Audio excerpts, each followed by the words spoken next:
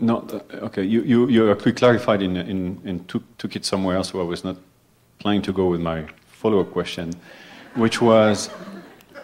Not really. We just got there before the question. That's it. That's it. If indeed they have the, at least, or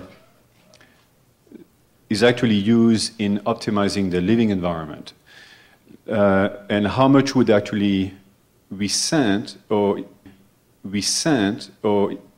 be affected by our intrusion?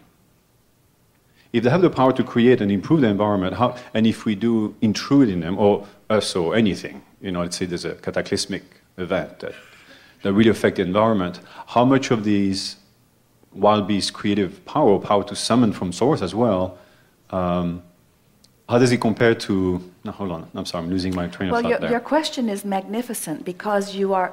let us tell you all of the things we like about this train of thought. Okay.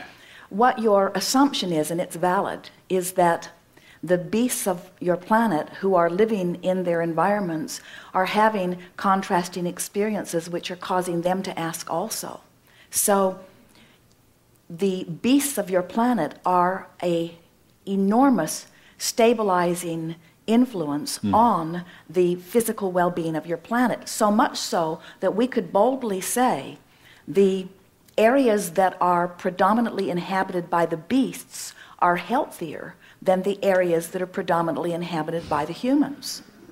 Because the beast lives and breathes and concludes and desires, even though he's not writing books of protest about the environment, he is still having experiences that are making him desire, and as soon as his desire exudes from him, even in the slightest way, source answers it, and he lives that. And what the beast does, this is another very interesting thing, the migration of the beast, whether it is patterns that you think that they have established for a long time, or whether it is the new pattern that the species is discovering even right now, exists because the beast knows where to go to come into alignment with what his previous environment has caused him to ask for. That's beautiful. So humans look for the missing beast who has been here for hundreds of years and pronounce him extinct when all he did was move happily to a place where there was not human interference with the well-being that he was seeking.